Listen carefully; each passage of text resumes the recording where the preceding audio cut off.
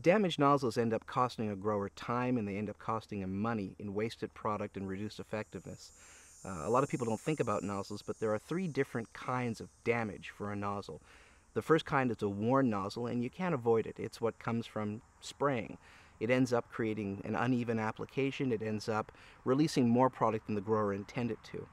The next kind is a distorted nozzle, and that's when the grower decides to clean a nozzle with a wire brush or a toothpick, and they don't like that very much.